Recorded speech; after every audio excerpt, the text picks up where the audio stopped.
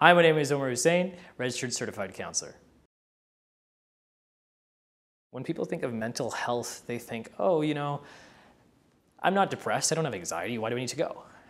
It's not about that. It's to prevent you from getting to that point if you ever were there, and building that resilience in your mind so that if there is a moment or a lapse where you're having it doesn't feel catatonic, it doesn't feel like you're drowning in it. I always say the number one job of a counselor, if anything, is to provide hope. That's all it is. If you are with someone who doesn't make you feel hopeful at the problems that you have or helps you feel like you can overcome those things, you're not the right person. One of the biggest things, I think, in the beginning, regardless of what the issue is, regardless of whether it is a job-related thing, whether it's a relationship, I start off with value. And you ask people what they find that their inherent value is, and a lot of the times they'll say, well, my job is my value. I get value from my job.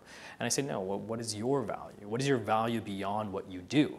What we would do is I give you a list of like 96 values. And we sit there and we go through each one, and I tell you what's important, what's not important, and what's somewhat important. And as you go through them, you see what the client deems important in their lives, and you can kind of see what it connects to. If these are values, or if you've grown up in a religious household, etc., they sometimes would be like, I'm not really connected to my faith.